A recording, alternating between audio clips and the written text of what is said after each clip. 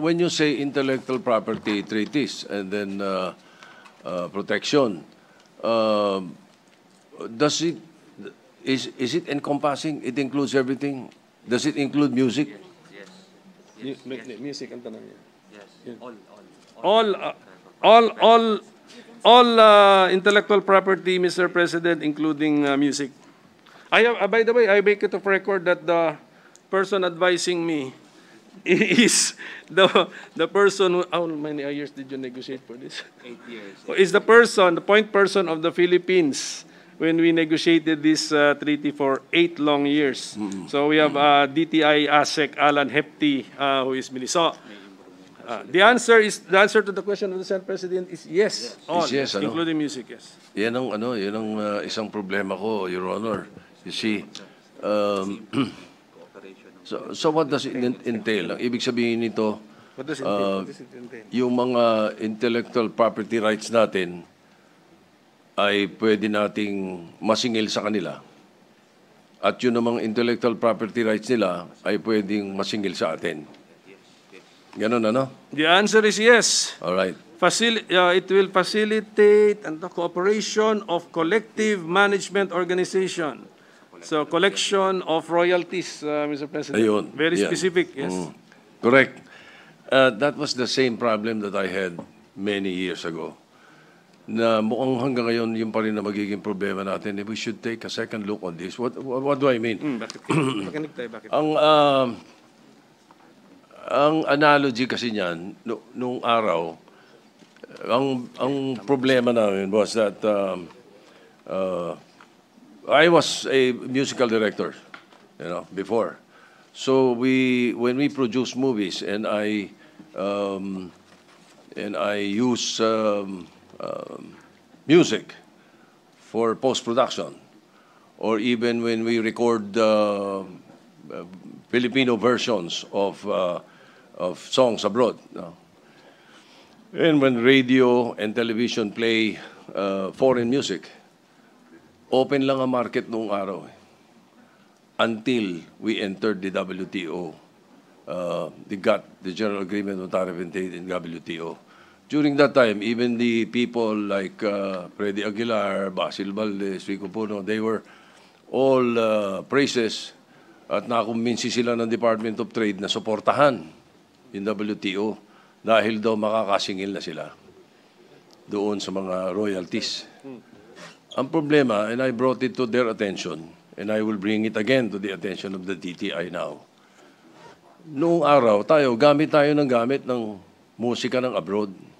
Katulad ngayon, yung South Korea. Ang tindi ng gamit dito sa atin.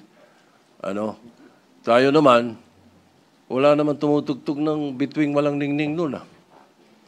Wala ring tumutugtog ng mga bagong kantang Pilipino eh. Wala tayong sisingilin.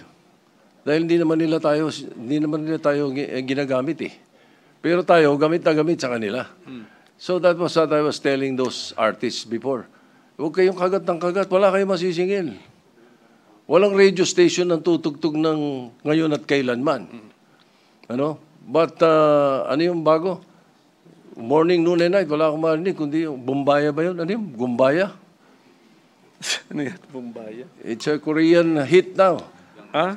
By the Blackpink. O, paano ngayon? Masisingil na naman tayo ng gusto, pero tayo hindi makakasingil dahil hindi naman nila tinutugtog yung music natin eh. That was the problem that I was maintaining. So I was saying, so when I heard you say intellectual property rights included din dito, isa sa mga books, 20 books, baka mo yan. 20 chapters, sir. The chapters, 20 chapters. Medyo, ito na naman ang problema nakita ko. Kasali ba ang South Korea? John? Yes. Okay, the RCEP consists of ASEAN, which has 10 member states, which is actually the central entity, and then the 5 other economies of South Korea, China, Japan, Australia, and New Zealand, Mr. President. That's my worry. Ang lalaki na naman ang kikitain ng Blackpink at saka ng BTS dito sa Pilipinas. Pero, ewan ko kung may masisingil sila Ann Curtis na. I will, if I will be allowed to respond, Mr. President, without consulting the resource persons, we just, balik ako rin sa ano natin kahapon eh. Malaki, that's why the bet, I'm betting our future on creativity. So this Philippine Creatives Development Council, we ratified yesterday. So if they can have a plan, mga long-term plan to develop Filipino creativity, kasama po kasi yung songwriting doon eh, ang film, computer, marami po yung 9 domains yun eh. So because of this framework agreement, pag magustuhan naman kasi yung ating tugtog din, ang ating music, makakasingil na po tayo because pantay-pantay na po. Rules are clear. All the treaties are applicable, so makakasingil po tayo. So, siguro, ito lang, Mr. President, we give credit where credit is due. Magaling din siguro yung South Korean composer na nagustuhan ng Filipino market, ginagamit sila. Pakita natin na ang Pilipinas, we adhere and we follow treaties that we are parties to, and we will pay the corresponding royalty payments, Mr. President. If the chair will be allowed to interject, with the permission of the two gentlemen, I'd like to summarize the ongoing discussion in one simple analogy. We are an ant, the Philippines is an ant among elephants. And to be more specific, the Philippines is an ant among one elephant, which is China, 2 baby elephants, Japan and Australia, some galloping horses like South Korea, Singapore, even Malaysia, New Zealand. So how can we compete? If you are able to convince the chair, Mr. Sponsor, then probably I can change my mind because I'm one of the few or a number of reluctant senators in supporting this measure or this agreement, this partnership. Thank you. Even the internet kasi, Yes. parang talagang agrabyado tayo eh. For example, let's say, sinasabi nga, siguro what you mean, Your Honor, is that we should reinvent ourselves. We should be more competitive para magustuhan din nila tayo. Correct, sir. Problema, the taste of the Filipino, I don't know why we have been convinced by the taste of South Korea. As far as music is concerned. Tayo, meron tayong Ben and Ben, meron tayong parokya ni Edgar. Hindi nila pinapansin eh. Paano tayo makakapasok sa market nila? Diba? Yes, sir. Actually, using the analogy of the elephants, the RCEP provides rules that even the elephants must follow. So, and then actually, sir, tama yun eh. If you look at China, it is the market of China which is also an elephant, which the ant should also desire to sell to. Yun po yun eh. That is actually the essence of this free trade agreement eh. Na, why are we interested actually in having a free trade agreement with China? Because we are talking about opening up their market. Pero if we do nothing after they open up, but we don't take advantage of the agreement, nobody benefits. But that's why we need to take advantage. Sila naman, they're very entrepreneurial, nakatingin din sila sa Philippine market of 110 million. Sabi nila, okay, we will now come up with products heavy on technology or good in design, pleasing to the eyes, pleasing to the ears, to sell to the market of 110 million. So sana tayo, Filipinos will be entrepreneurial enough to look at that market of 1.3 billion. 1.3 billion. So ganun din po yun. So it's also an elephant of a market which we can also take advantage of. So nasa sa atin na po yun. It's just, the agreement is just a framework eh. Framework agreement, klaro ang rules, applicable sa malaki, applicable sa maliit. Then let creativity, imagination and resilience, resourcefulness take over. All right. What are the gains that we can get, no? Gains na. What are the benefits that we can get from RCEP that cannot be gained from the recent economic laws that we passed, no? Like the amendments to the Retail Trade Liberalization Law, the amendments to the Foreign Investments Act, and the amendments to the Public Service Act. Ano, bukod dito, marami tayong gains dito. The sponsors here in the Senate and in the House of Representatives will be able to convince us na kaya importante itong mga ito because of the gains that we will get from the international community. What else can we get from the RCEP that we cannot get from these three major laws that we have just recently passed? Yung RTLA kasi, sir, RTLA will now allow them to invest more in retail trade. Dito sila, to create jobs here. Dito. Come here, come to the Philippines, invest, we'll have jobs for our people, maybe cheaper goods also for our consumers. Parang sa foreign investments, ganun din po yun, $200,000 to $100,000 ginawa natin. And then PSA, ganun din, sectors of our economy, we open, pasok kayo, invest here. So, samantalang ang RCEP is actually, we want to access their market. Tayo naman ang punta ron. Oh, that is the essence of RCEP. So, pero by having that opportunity or right to access their market, meron tayong concession din, di ba? Meron din silang right to access our market. Okay. Pero, okay, ang market kasi, our market is already accessible. We just, the tariff rates are reduced from 5% on a certain good, minababa natin to 3%, or some will go all the way to 0 after 15 years. Ganun po yung mga mechanism doon to just as a concession. Pero, actually, ang ending nito, they made more concession to us. But ang bottom line, sir, as from my discussion with the lead negotiator of the Philippines, those 5 larger economies made more concessions to ASEAN. Sa ASEAN sila sa nag-concede, hindi naman sa individual countries, but they made concessions to ASEAN. For example, bigyan mo ako ng example, yung pineapple ba yun? Sabi yung example. Yung, may magandang example, sir, eh. Ito, sir, marami ito. Maybe we'll start from one. Sige. Kunyari, for example, sir, yung muna yung for example, ito. For example, sir, yung farmers and producers natin ng papaya at durian, they can now export to South Korea.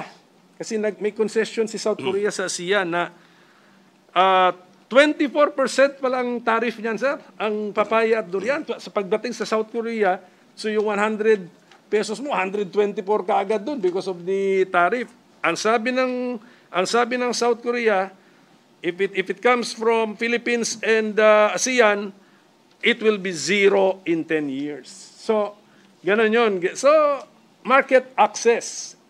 So, if we want to take advantage of that, we have to plant what we can sell in South Korea. And then, sino makikinabang dun sa reduction of tariff nun? Because, okay, our papaya, for example, or durian, gamitin ko yung specific, sir, kasi yun ang... Sige, papaya. Kunyari, 100 units ang price niya. Oo. Pagdating doon, it will now become 124 because 24% yung ano. Ngayon, because of RCEP, in 10 years' time, wala na yung 24. So yung 100 units cost ng ating papaya will now be 100. Pa rin doon, wala ng tariff. So, the expectation is that, yes, it's lower price, therefore it might gain market share. It might gain consumers. Kasi 124 siya ngayon, in 10 years time, 100 na lang siya. Baka tataas ang market share o ang number of consumers buying that Philippine product. In fact, ngayon nagbe-benefit na sila, sir. Kasi Does it mean ba na liliit na, hindi ba ganun ang intindi ko, ha? Parang liliit yung income nung mag-export from the Hindi sir, Philippines. kasi tariff eh. Yung ating 100 price units na naging 124, that 24 is collection of the South Korean government. Sa kanila. Oo, sa kanila. sa PowerPoint, sir, number 2 tayo. So, kaya sir, ano to, I mean, ayan, ito ba? Yes, sir. For example, sir, ito, Is number 2 na tayo. sana kung may pointer tayo. That one, sir, is... So for example, sir, itong we are showing on the slide, the papaya, because we're discussing it. Wala pang RCEP niyan. Oh, wala pang RCEP niyan. Philippines is blue line. Oh, we are now, asan yung nasa taas? Malaysia ba yun? Yung orange po na nasa ibaba natin, Malaysia, Philippines number 2 na yan. Wala pa pong RCEP yan, may mga tariffs pa yan. If we do not become a member, so ito yung argument namin sa if we do not become a member, we might even lose that market share and that ranking and the volume of sales because yung other ASEAN countries would be exporting papaya to South Korea under RCEP na zero na ang tariff. Sa Philippines, kung hindi ka member ng RCEP, 24%. Tama. Yeah? So, ganun, sir. Ganun. I beg your indulgence, Your Honor. Talagang gusto ko lang intindihin ito. I hope you explain it to me like I was grade 3. Ang intindi ko kasi, kung pababa ang tariff nila. Ano, na in 10 years, wala na, ang makikinabang doon, yung nag-i-import. The Korean importer. The Korean Yes, importer. but Siya makikinabang. correct. Sa tayo, yun din ang presyo natin eh. But if the Korean importer buys papaya from the Philippines, zero ang tariff niya. But if he buys papaya from, I'll invent a country, Ecuador, meron siyang tariff doon. So he will choose the Philippine papaya. So, Because sa of atin RCEP. nabibili kasi walang tarif or Yes, sir. mababa ang tarif nila. In the sense that the Korean market might respond, di ba? Kasi, di ba, si Philippine papaya will sell at 100, si Ecuadorian papaya will sell at, let's say, assume natin 30% ng tax, so 130. 30. So, ganun po yun. Hindi kaya naman merong epekto na baka mawala na tayo ng papaya dito dahil papadala na lahat doon dahil maganda ang market doon. Productivity na lang, sir. That's why siguro nga ang ating keyword or slogan natin is productivity is the name of the game.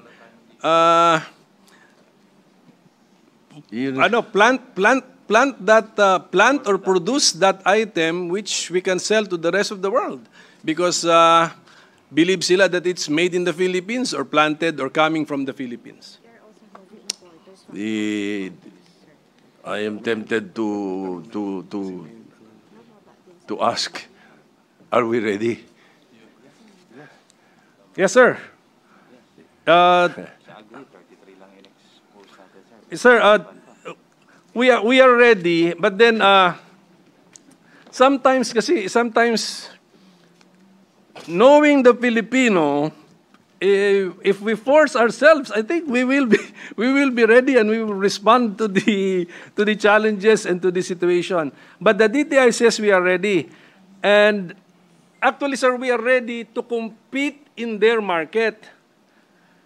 Ang tanong kasi is, are we ready for them to compete in our market? But our lead negotiator emphasizes that we only actually made concessions. Ibig sabihin nun, binabaan natin yung tariff natin, our pre-RCEP tariff, bababaan natin sa RCEP only in 33.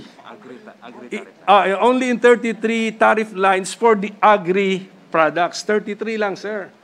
The total tariff lines, kasi ang usapan, sir, ito rin natutunan ko rito sa pag-aaral ko rito, there is a harmonized, ano pala yan eh, ano ba yung sa tariff? Harmonized system of tariff. So that's their language. They talk on tariff. So they talk about tariff lines. Pagdating sa agriculture, there would be around 600, hindi, how many? 600? 1,718 tariff lines in agriculture. Only in 33 tariff lines did the Philippines open up in the sense na binabaan natin yung tariff. Some from 5 to 3%, and then some, bigyan mo ng example. Nag-zero tayo sa iba in 10 years, may mga ganon. So, ganun yun, sir. And then, according to our lead negotiator, of the 33 tariff lines, 17 tariff lines are raw materials. So, anong implication nun? Ang argument nila doon, kung raw, pinabaan mo, ang tariff, di mas mura ngayon doon sa Filipino using the raw material to produce a product. Tama? That's correct, no? Okay. 8 of the 33 are inputs also in production. Parang inputs in production also. And then only 8 tariff lines are final goods na for consumption. So, kung ang argument is 17 are raw materials, 18 are inputs, so 25 tariff lines we have lowered. Ang expectation is the consumer price of that product using the items should also go down. Yun pa expectation. For the domestic market, bababa din. Or kung for export din yun, more competitive din yung price niya, mas mababa. So that's the theory, sir, behind this. Okay, may dagdag pa. May technicality pang dagdag na yung 33 tariff lines na binabaan lang natin pala, directed only at 4 countries. 5 lang naman yung kausap niyan. 4 countries, Australia, New Zealand, South Korea, and China. So meaning to say, yung Japan, for example, Japan, wala. Even doon sa 33 tariff lines na yon, pag magpasok ang Japanese good falling under the tariff line, hindi siya, old rate siya. Tama? MFN rate siya, hindi siya RCEP rate kasi hindi natin sinama si Japan. So ganun po yung mga technicalities po. All right. Well, I'm really trying my best to digest the propositions of the gentleman, no, and the explanation of the negotiators from the Department of Trade. And you will have to kailangan pagpapasensyaan niyo ko because I've had a very bad experience before. Ganyan yung mga narinig ko nung araw na, di ba, hindi, may mga safeguards tayo, mayroong protection na ganito, na wala came about na wala You know, when we entered the WTO, it was the Olympics of trade. And we were not ready for the Olympics. We were ready for the barangay Liga. Liga ng barangay. Ganun nung napasok tayo And then after 10 years, what happened? Siyempre, yung presidente nung araw, nung panahon na yun, na nagkukumbinsi sa amin, wala na siya, hindi na siya nakaupo. Tatawa-tawa lang siya. Anyway, that's, ganun po ang, I hope you understand where I'm coming Another from. intervention from the chair, if I may. Yes, sir. Before claiming, Your Honor, Mr. Sponsor, before claiming that we are ready, we should first ask a question. Are we prepared? Because being ready, we should be prepared, di ba?